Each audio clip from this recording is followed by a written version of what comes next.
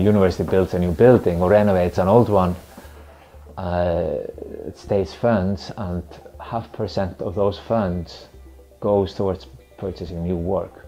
If you're interested in art in the United States since the 1960s, you have the main players, many of the main players here on campus. And it is a terrific collection. It really is one of the very best collections in the United States.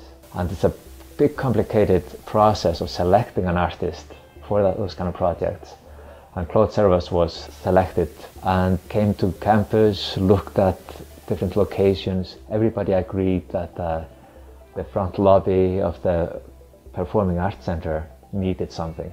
It so happened that when Claude installed his work, we had a kind of empty period in the gallery. I just spoke to Claude and asked him, can we do a simple exhibition, a few works of your art that gives people background for your new work in the Performing Arts Center. So when we had the dedication of the new work, we invited everybody to come over to the exhibition and had a little party here, and he told everyone about his work and about his art. I grew up east of Bellingham, close to Deming, and so I spent a lot of time as a kid by the Nooksack, and we used to go swimming in the South Fork all the time.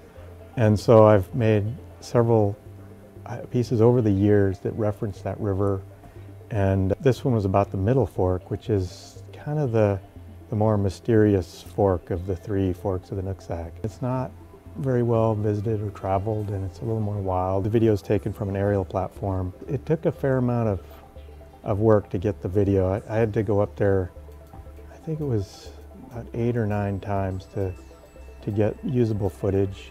So I had to hike from one river bend to the next and get all 4 in the same 1-hour period. So, and I'm not in the best of shape. So it was just this big backpack with this drone and all this other crap, and then running from one to the other, and then, flying. And I had never flown a drone before, so that took a little while too.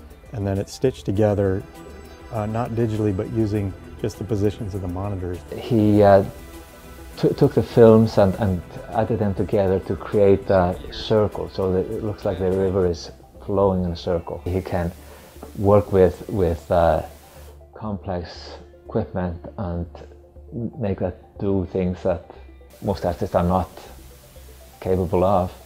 He could have painted a painting on canvas of exactly the same scene, but that would not do what he is after, to bring it to life and get the subtle effect of the water moving. When you look at it from distance, it just looks like a backlit photograph. It looks still, but when you walk closer to it, it starts to move. You start to become aware of subtle movement. You see the water move, and it's a great moment when you discover that.